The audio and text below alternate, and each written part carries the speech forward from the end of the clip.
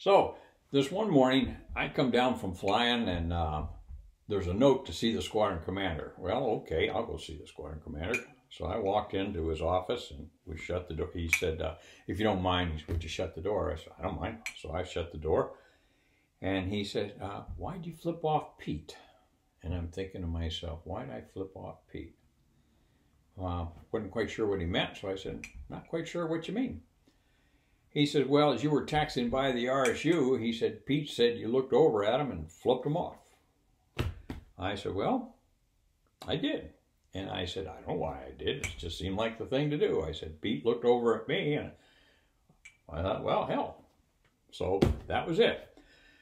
A couple years earlier, I'd been on exchange tour with the Royal Australian Air Force, and at that time I was at one time I was up at Amberley, RAF Base Amberley, visiting the F-111 unit up there, and their squadron commander called early in the morning and said he was going to come by and pick me up at my quarters.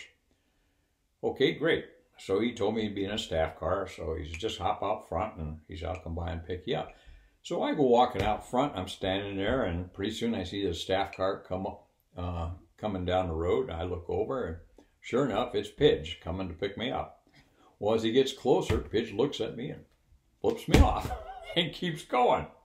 I thought it was hilarious. It was just funny as hell, or at least so I thought so. That's my sick sense of humor. So Pidge goes around the block, comes back, stops, and picks me up. And he says, oh, was that you? He says, I guess I kind of missed you. Whatever. Anyway, we just laughed about it, and that was it. That was all there is to it. So as I'm taxiing out that morning, I look over at the RSU, and I see the guy looking at me, and I flip him off. That was it. There was nothing more to it. I didn't know who the hell was in the RSU, much less Pete. Anyway, I had met Pete sometime before. He had come into the squadron, and as part of his orientation, he had to monitor aspects of our operation. So he comes in, and this one morning he comes down to my office. I was the chief of check section at that time, and he needed to monitor a check pilot given a ground eval. Well, I had one with this fella, and the kid tanked it. Really tanked it bad. Now, in those days, the ground evals were 2 hours. And so we would give them scenarios, ask questions, and play Stump the Dummy. And for an hour, and then we'd take a 10-minute break, and then we'd bring them back and complete the profile, the check ride. Well, at halftime, Pete came up and he says, hey, boss, he says, why are you giving him another hour? He says, that guy's so stupid, you ought to take him out now. And I said, yeah, I know. But I said, this one's kind of sensitive, so we're going to play it by the book. And we did. Anyway, that's how I met Pete. And I like Pete. I enjoyed seeing him around the squadron, and enjoyed his company. And that was all there was to it. So I tracked Pete down, I think, and apologized. And I didn't mean to upset. It was just done in jest. And that was it. Never heard anything more about it. Well, that was in 1986 or 85, somewhere in that period. Now crank the clock ahead about 20 years. 2006, the spring of 2006. I'm having my last check ride at Northwest Airlines in the A320. Pete is my flight examiner, flight check airman, I guess, more appropriate. So we brief the profile, and I go out, fly the check ride, and we end up with about 30 minutes left on the simulator. And he says, hey, Bob, is there anything you would like to do before we shut it down? And I said, you know, I've often wondered if I had an airplane that had lost both engines, if I could glide it into a full stop. He said, well, let's see. So he set me up. Typically, we would set up at 30 miles from the field, 10,000 feet. That's what your target was. So he set me up right over Salt Lake City Airport at 10,000 feet, perpendicular to the runway. We fired up the APU, the auxiliary power unit, and he said, are you ready to go? And I said, you bet. So he shut down both engines and turned me loose. And I had a ball, just had a ball. We start chugging downhill, and I'm sitting there, I've got this hand on the stick and this hand on the throttles.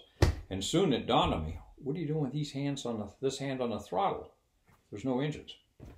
Okay, but it's really uncomfortable what to do with this hand when you don't have any throttles. But anyway, so we come downhill. I make a turn to downwind, taking a look at just kind of sensing things, I guess, if you will. And using the TLAR system, that looks about right, feels about right. Made a turn to base. Now, as I make a turn to base, I dialed up the ILS, the instrument landing system, so I had glide path, and soon I had localizer azimuth information coming to me, and I was pretty close to it. But as I made that turn to base and started picking that up, but then I made a dog leg, and the information became a lot more accurate, and I could make better adjustments. So I'm coming around, and then I turned to final, and about 8 miles out maybe, and at that time I'm on glide slope, on glide path. So now it's all a matter of timing, timing when to put your flaps down and when to put the gear down, because probably not going to retract either of them, and you're not going around, you don't have any motors. So I got the flaps down, started bleeding off the airspeed to the target speed, and then a couple miles out, maybe put the gear down, and the airspeed began decaying and continued to decay as we came across the runway threshold. And I flared and touched down about 1,500, 1,800 feet down the runway, and was able to glide it to a stop. And like I said, I just had a ball. That was a fun approach and landing. And I'll always be grateful to Pete for letting me play on that last simulator approach. That's something even today, what's it been, 15 years after, almost 16 years after that approach, I still get a kick out of it, and I still enjoy it, and I'm still grateful for Pete for allowing me to do that. So Pete, here's to you.